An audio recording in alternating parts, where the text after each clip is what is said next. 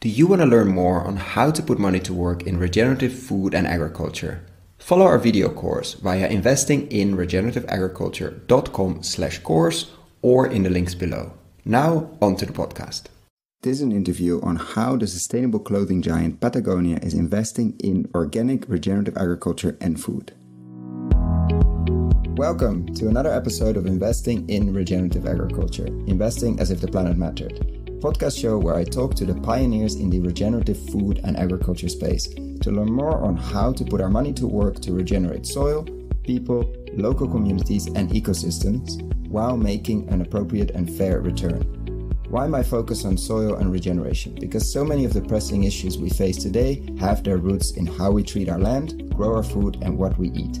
And it's time that we as investors, big and small, and consumers start paying much more attention to the dirt/soil underneath our feet. Before we get started, I've been recording these interviews next to my day job, and I will definitely continue to do so and release about an episode a month. But at the same time, I would love to take this further, share more interviews. There are many more stories to share on investing in regenerative food and agriculture. More depth, improve the quality, maybe even doing some video series. So I started a Patreon community, which makes it easy to support creators like myself. If these podcasts have been of value to you, and if you have the means, I invite you to support me and make this happen. For more information, please find the link to my Patreon account in the description below. And now, without further ado, the interview. Enjoy! So welcome to another episode of Investing in Regenerative Agriculture. I'm here today with Phil Graves at the Patagonia headquarters and Thin Shed Ventures. Very excited to hear more about their work in regenerative agriculture and food and what's next for them. So welcome, Phil. Thank you. Thanks for having me. And to start with a personal question, what brings you into the space? Why soil? Why regen ag and food? Well, soil's key to our future. I started my career working with a global consulting firm, and I realized that we spend so much of our lives at work. Decoupling your craft from your personal values and interests is something that really bothered me. And so that's what led me to Patagonia and Thin Shed Ventures. And then now when we look at some of our most intractable environmental problems that we face with the climate crisis going on right now, soil for us seems like our most compelling solution to help mitigate some of these problems like global warming. And with our food business, we make and sell apparel, and we've done that for nearly 50 years. You eat every day. And for us, that's one of the key reasons we launched Patagonia Provisions, our in-house food business, why we have Thin Shed Ventures, our investment arm where we can fund regenerative ag and scale this movement. And that's what gets me excited each and every day to come to work and make the world a better place for my 3 young daughters. And when you look at the regenerative ag and food movement, we were talking about it before I started recording. It seems like we're having a moment, and we're having a moment in the movement. What excites you the most at the moment when you look at regen ag and food? Well, for me, the data has been compelling for a long time, where you look at chemical ag, industrial ag, conventional ag. I prefer chemical ag just to call it what it is. There have been decades-long studies, agricultural health studies, that show that the incidence of cancer rates for farmers, the health of the soil, all of these things, the taste, nutrition, are deteriorating at a rapid rate.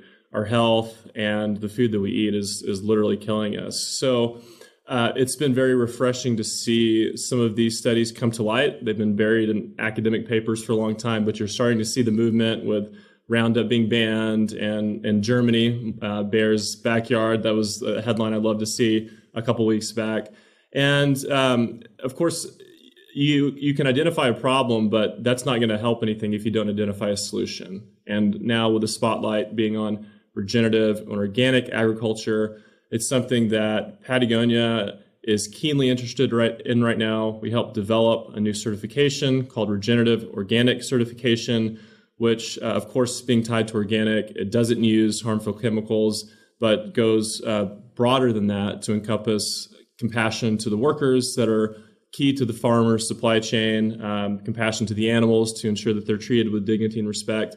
And then importantly, the soil itself too. So not just avoiding chemicals, which of course is a great first step, but looking at tilling practices and cover crops and crop rotations, actually building healthy soil that can sequester carbon and be one of our best shots at tackling global warming.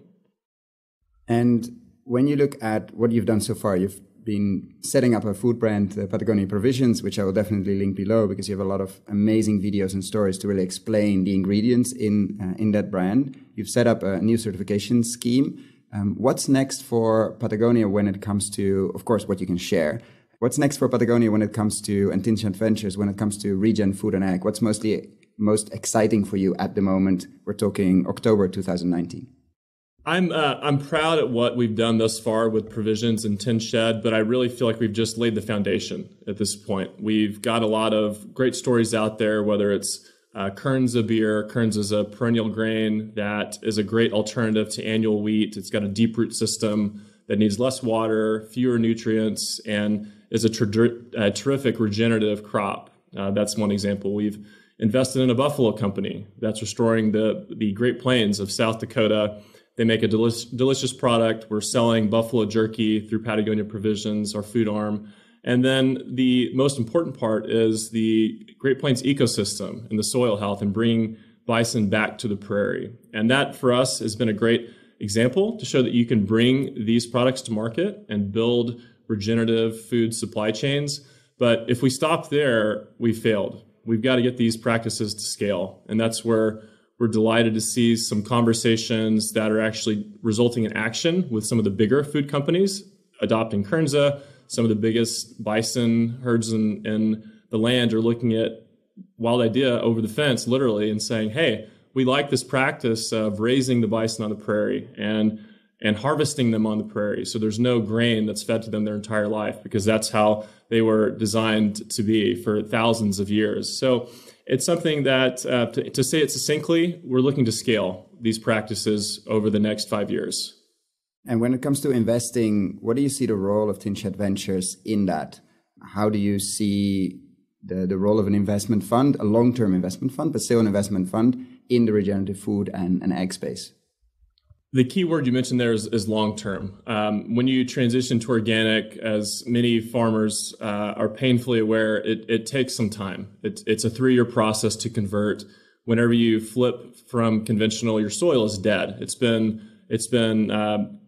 growing crops on these synthetic harmful inputs, and the intent in chemical ag is to sterilize the soil.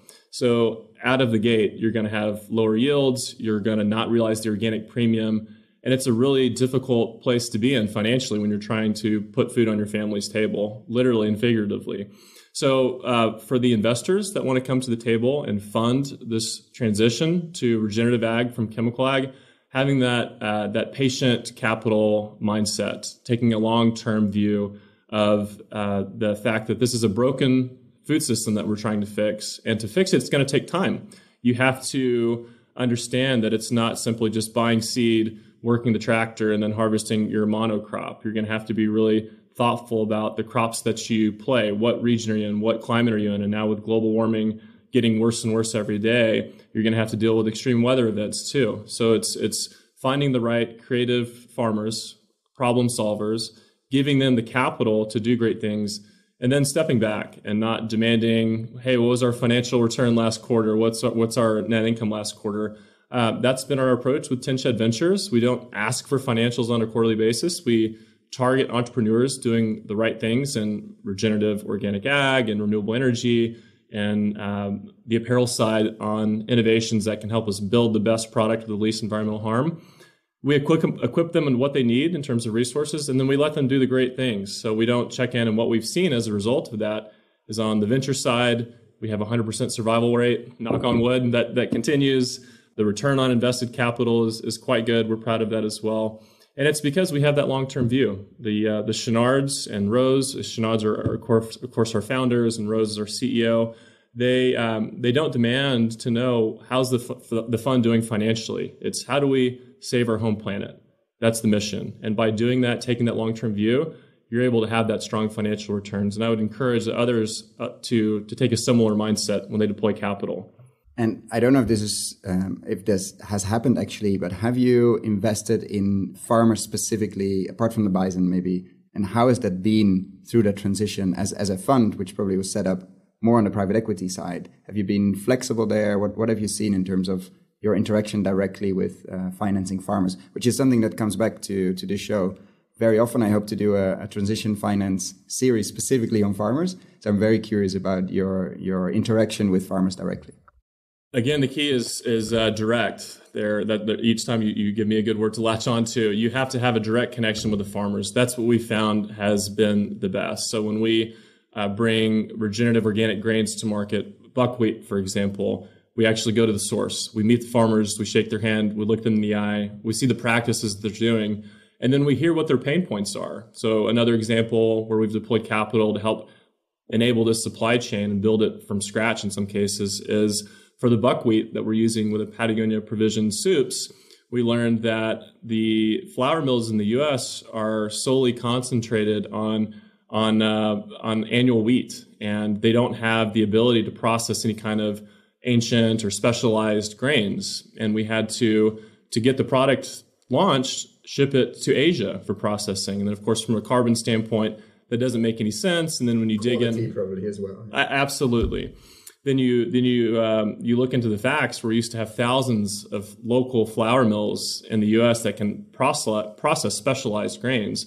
With the industrial ag system where everyone's growing corn, wheat, and soy using Monsanto seed, those infrastructure pieces didn't exist anymore. So we literally funded a flour mill from scratch, and they built a flour mill that can process local regenerative grains like buckwheat and bring them to market through Patagonia provisions.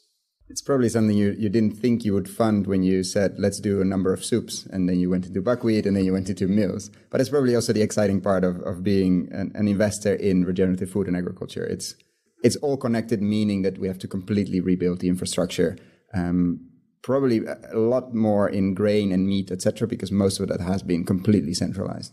Also, actually, on the seed side.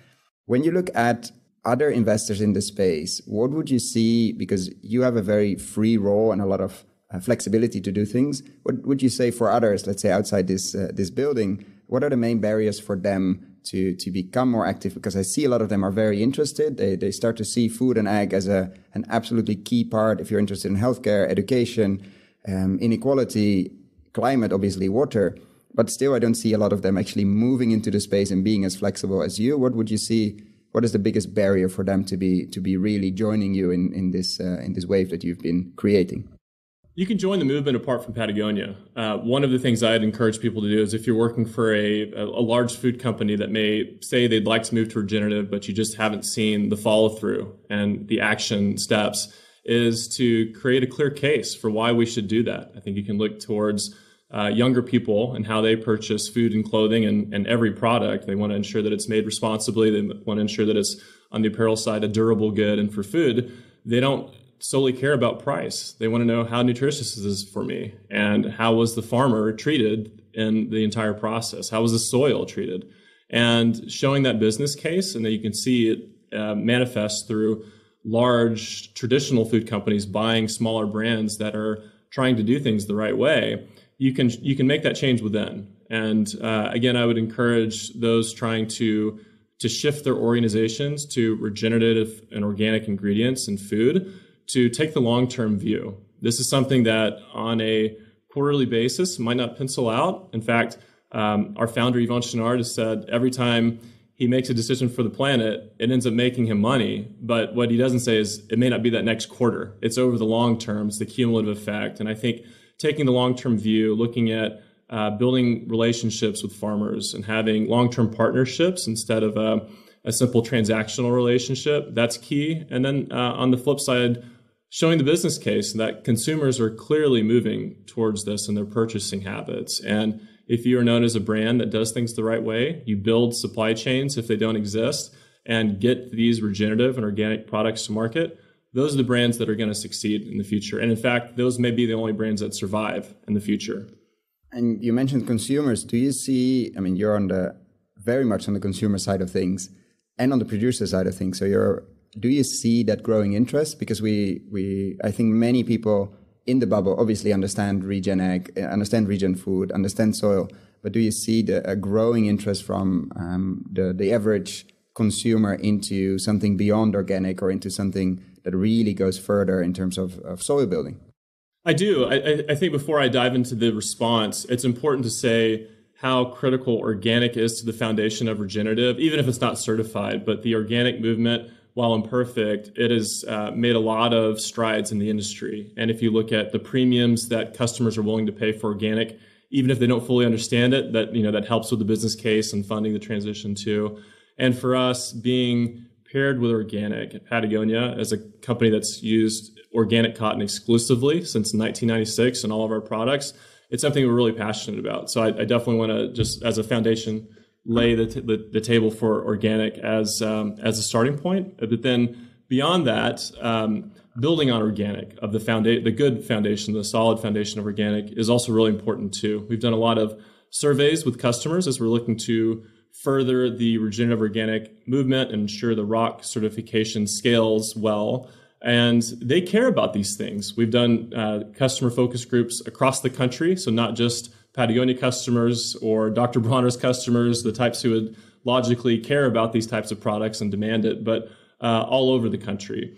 And the universal feedback is that they care and they want to have a comprehensive certification and ag that doesn't use chemicals, where the animals are treated with respect and the farmers and the farm workers are also treated fairly. These things matter. The word regenerative doesn't really matter to them. And I think we just have to use some really smart marketing and communication folks to help convey what we're doing to those customers, because these are the type of products they want. That's very encouraging. And we probably, we need some great marketing people to figure out soil building or something that immediately that touches us much more. To come back to the organic discussion, what would you say, because I was just at a conference in Oakland on investing in regen food systems, and there was a lot of discussion around organic, as we've heard the I would say even say horror stories of industrial organic plowing like there's no tomorrow, basically just swiping one chemical for and let's say an organic chemical. And that's one of the reasons why organic probably has a bad rep and is not financed through green bonds, because of actually a lot of carbon, a lot of habits in terms of workers, etc., that we don't want to. What would you say to a farmer that has been greatly reducing their chemicals, but is at that limit of cash flow, etc., and cannot make that jump yet? Is it absolutely essential to go organic first?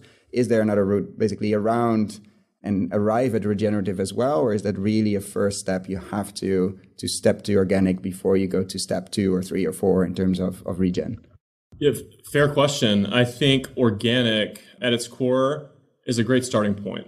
The premiums I mentioned a few minutes ago, those are real. I mean, my background is in finance and I'm a CPA, and you can't deny the fact that you can charge more for organic food. Now, as newspaper headlines are increasingly showing, you can have bad actors in organic and you can have fraud in organic, where you're buying some organic products at Whole Foods and it may not be actually organic and there's just a paperwork scheme. So that integrity of organic is incredibly important.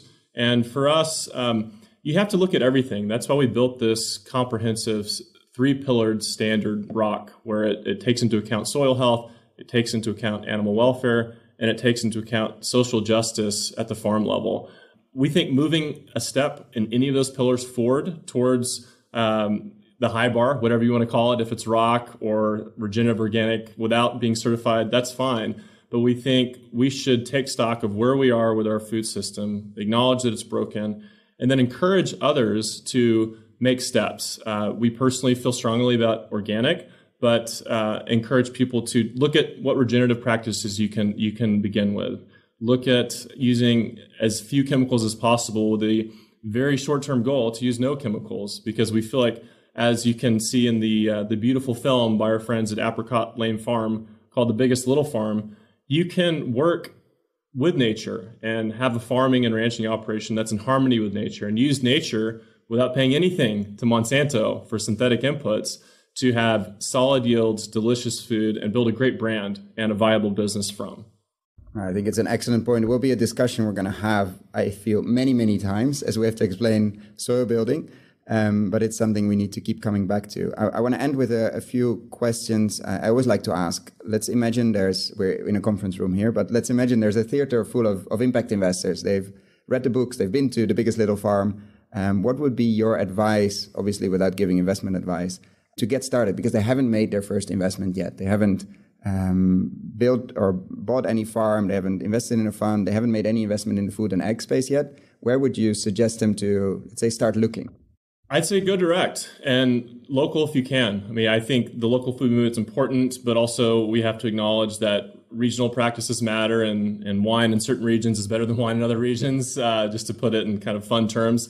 But local is easy. So if you look in terms of talking to a farmer in your area and understand where are their specific pain points. If they're already organic, how do they move to regenerative organic? If they're a conventional farmer that's spraying chemicals every day, ask them how their financial situation is. And my guess is it's pretty bleak. It's all over the Wall Street Journal about how small and mid-sized farms are folding right and left. They're going bankrupt. And the only ones that are surviving are the mega farms. And even they are not doing as well financially. So understand what the farmer's needs are and see if you can deploy capital in a way that can help get them on the journey or on the road to regenerative organic. And in terms of your work at the moment at Tinchet Ventures and Patagonia Provisions, what are you most excited about? What you can share, let's say, what you're working on for the next few months, let's say until the end of the year, or if we speak next year at the same time, what would you look back on and what really excited you? Again, obviously, if you can share. Absolutely. ROC, as I've talked throughout the interview, is something that is our highest priority right now. There's a lot of science that affirms that regenerative and organic farming and ranching can sequester carbon in the soil. And with Climate Week happening, with young people and old people getting out in the streets and demanding action, pointing to solutions as a key next step. And regenerative ag, we think, is, again, so important to build that healthy soil. ROC is imperfect. It's in the pilot phase right now. We're learning so much through the public comment period we had last year, through the pilots that are happening across the world now too. We are most excited about making ROC successful, raising our game in our own supply chain with cotton and with our ingredients for Patagonia Provisions being sourced in South America, being regenerative organic certified here in the near future. And then again, we don't want these things to just be a Patagonia innovation where we make great environmentally responsible products tied to ROC, and that's where it lives. We want the big food companies, Danone, General Mills, you name it, to take a look at ROC and maybe launch it with one product line, do an experiment, see how the customers react to that. And my guess is it's going to be a good step where you're going to take many steps after that. And would you consider that as a success next year? Let's say we talk in October 2020, that at least one or two of these major food companies have launched a single line of ROC products. Is that what you can consider a success, or there's something else you're targeting or measuring, let's say, a year from now? We want ROC to be everywhere, on every grocery store across the world. Now, that's an ambitious long-term goal. I think a successful launch with some lines and sub-brands within some of the big food companies and seeing how those do, proving them successful, making it a scalable model for the farmer financially. Because again, if it works for Patagonia and Danone, but the farmer is not doing well financially, that is not a viable model. So we want to ensure that we can set this up to minimize costs without compromising on the integrity of the certification, be successful with launches to the pilot, and then have this take hold and see traction where it takes over entire businesses of billion-dollar conglomerates. And of course, the little brands too. We feel like the future is bright for smaller brands that are willing to do things the right way. And we want to support them as well as the big companies as they transition to regenerative and organic. If you could wave a magic wand and tomorrow morning we wake up and Phil has changed something, you could choose anything, what would that be in terms of food and ag? Well, moving away from chemicals would be the easiest thing too. And I think that's the clearest first step. I'm a native Texan, and one of the things that I see all the time is when my friends have kids, they may not have eaten organic food previously, but they don't want to feed their baby pesticides. And they may not vote the same way as we do in California. They may not do everything the exact same way, but they care about the human health aspect. And when you look at organic and regenerative organic, that chemical-free aspect is really compelling to people. So I would love to wave the magic wand and get rid of Roundup and glyphosate and any other harmful chemicals that are used in industrial ag. And then, of course, I'd love to think bigger than that too, and beyond just eliminating the chemicals in ag, moving to regenerative and building that healthy soil and sequestering carbon and using that as a solution to fight climate change. And As a final question, I always say final question, and I come up with 2 or 3 more.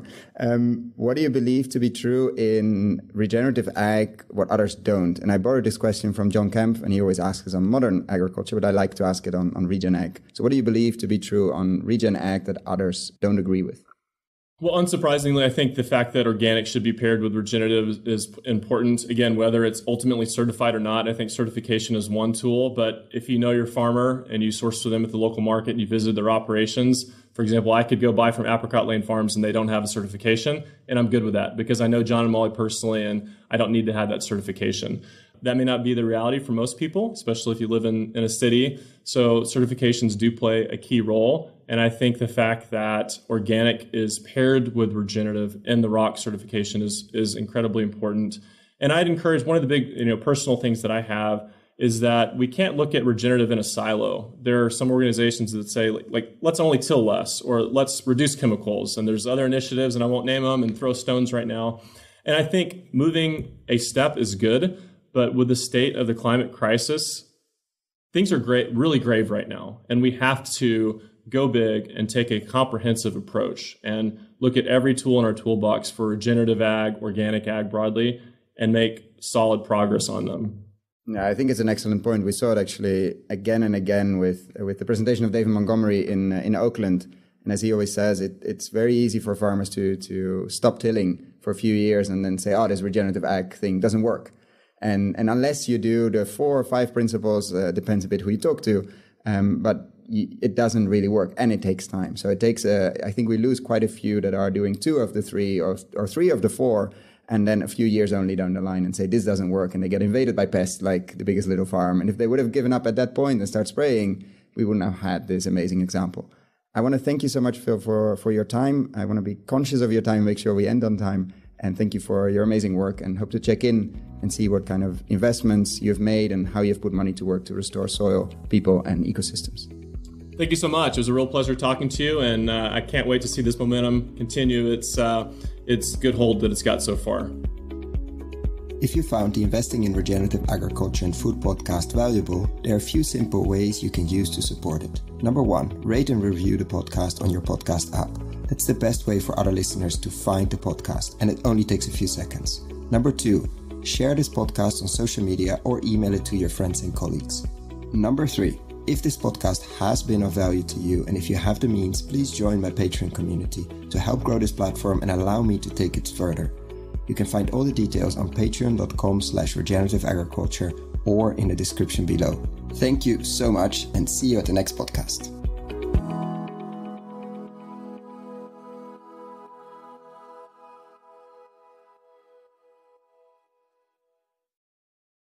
Dear friends of the podcast, I'm super excited to share with you the online video course Investing in Regenerative Agriculture and Food. How to put money to work in regenerating soils at scale and growing a lot of tasty food while doing it. Why are we doing this course? After 100 interviews and more than 100 hours of audio asking the question how to put money to work in regenerating soils, and have been following the space since 2011 and recording this podcast since 2016, we thought it was time to share our lessons learned. What have we seen in the space over the last years? How have we built our decision-making framework? What to focus on with the podcast? How have we picked interviewees? And what questions should you ask? What is happening in the space? What should you read? What should you listen? What should you watch? How to approach this space? For whom is this course? You, the soil builders and investors in this space. The soil builders, people working in this space, entrepreneurial farmers, fund managers, vehicle builders, crowd investing, platform builders, agtech companies, farm-to-gut food companies, permaculture, keyline designers, holistic management consultants, etc., etc. People that are building soil at scale. And the investors who are putting their own money to work through their family office or as private individuals, or people who are putting other people's money to work through foundations, institutional capital, banks, insurance companies, etc. Is this course free? No. This is pay what you think it's worth. Meaning, I have no way of knowing what this course will be worth to you. And I'm very aware that among the listeners of this podcast, we have people with very different means. So I'm inviting you, if this course is creating value to you, and if you have the means, to consider paying what you think it's worth. Thank you. So what is this course? It's currently a series of 17 videos, mostly ranging from 10 to 15 minutes, plus PDF slides, so you don't have to ride along. We're going to look into why invest in regenerative agriculture and why extractive agriculture is so risky, how to invest, what kind of frameworks you could and I think should build, what to invest in, what kind of co-investors you could find, or what kind of investors you could find if you're a soy builder. Every lesson will have a digging deeper part where I will share what kind of reports, what kind of interviews, what kind of videos you can look into if you want to dig deeper. We're going to look at nutrient density, landscape design, and a lot more. So what is it not? It's not a list of investable deals. Unfortunately, that doesn't exist in this world. We're really at the beginning of the regenerative agriculture and food revolution. It's also not investment advice. Before making any investment, please find professional investment advice. So get ready, get a cup of coffee, a cup of tea, or whatever you're drinking. Click on the link below, sign up, and I'm really looking forward to your feedback.